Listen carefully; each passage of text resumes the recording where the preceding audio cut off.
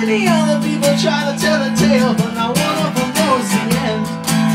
It was a drunk house in South Carolina, held a boy the age of 10, along with his older brother Betty and a mother and her boyfriend. He was a triple loser with some blue tattoos that were given to him when he was young, and a drunk temper that was easy to lose. Thank God it didn't own a gun.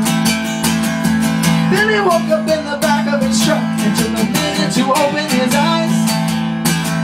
He took a peep in the back of the house and found himself a big surprise.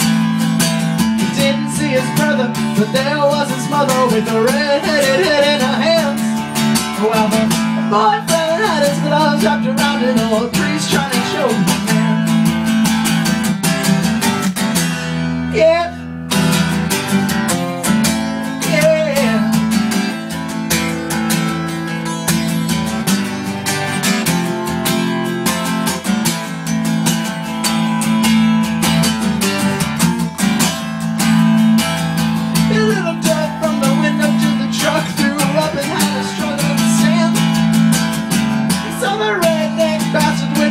Turn the priest into a shell of a man.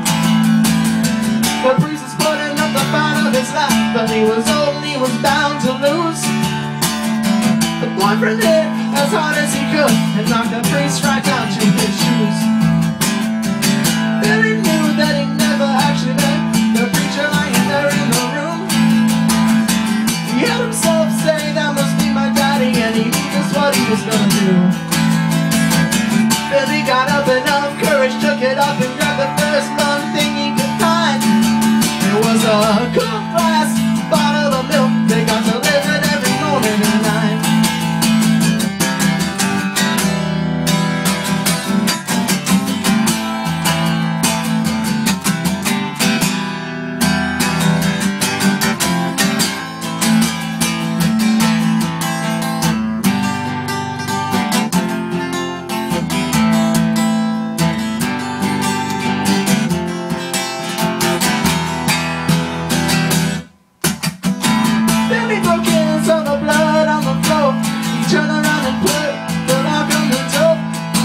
He looked dead into the boyfriend's eye. His mother was a ghost, too upset to cry. Then he took a step to the man on the ground, and from his mouth trickled out a little audible sound.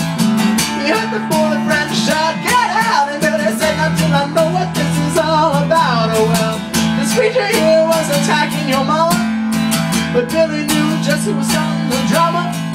So Billy took dead aim at his face and smashed the bottle on the man who left his hand in disgrace. So well, the hot milk dripped down with the blood. The boyfriend fell down dead for good right next to the preacher who was gasping for air. And Billy shouted, "Daddy, why'd you have to come back here?"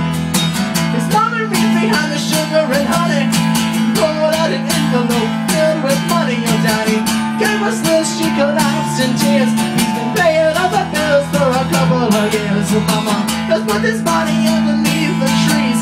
Put daddy in the truck and head to Tennessee.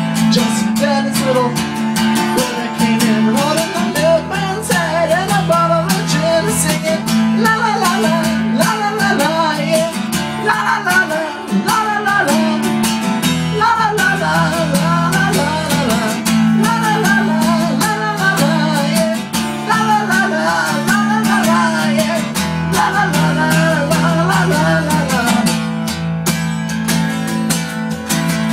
Now you heard the other side to the story, but you wanna know how it ends.